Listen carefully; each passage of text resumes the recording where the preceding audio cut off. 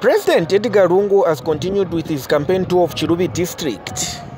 President Lungu has taken his message of development to Chilubi mainland, as well as the swamps on the island. And in Fube village on the island, the president said the PF is determined to take development to the remotest parts of the country. So in our opposition, guys, I'm warning you, if you continue with your plan to bring stability in this country, the police will pounce on you. Because that's my responsibility. I'm here to look after peace, protect law and order, and make sure that every citizen goes around doing his work.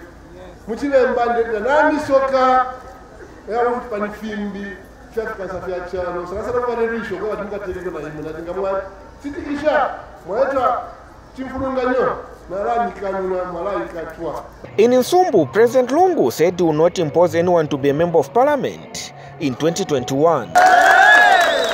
Ngumva ifata chintinya ndela ndani promise bantu kwena abantu ngana abakana njina abakana bane mwika pamfye chine chine kenda abantu basalewo barefwaya mu 2021.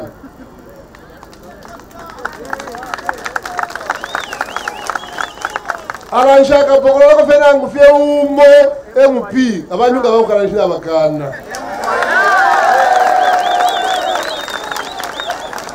bantu MP na mukaso cha person afuire abo akalabara mukosokana mukutite fintu abantu mukati basekelemu bantu enchito ayingila.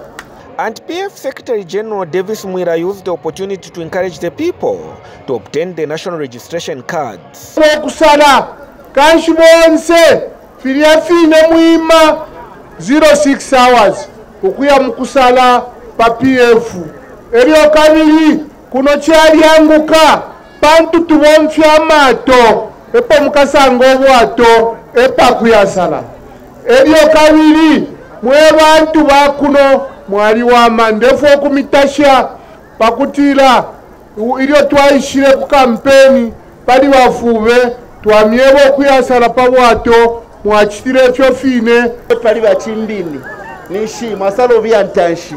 The people of Chilubi will this week on Thursday go to the polls to elect a new council chairperson. Hector Simfukwe, ZNBC News, Chilubi.